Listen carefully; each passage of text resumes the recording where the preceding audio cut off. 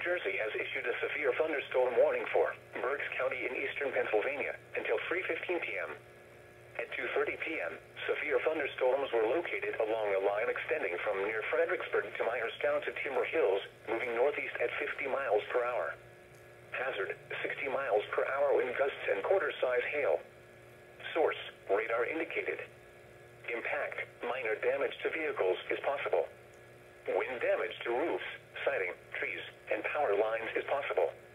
Locations impacted include Reading, Wyomissing, Kutztown, Hamburg, Fleetwood, Sinking Spring, Laureldale, Womelsdorf, Wernersville, Robisonia, Leesport, Shoemakersville, Burnville, Lyons, Strausstown, Lenhartsville, Spring Ridge, Fairview Heights, Shillington, and West Reading.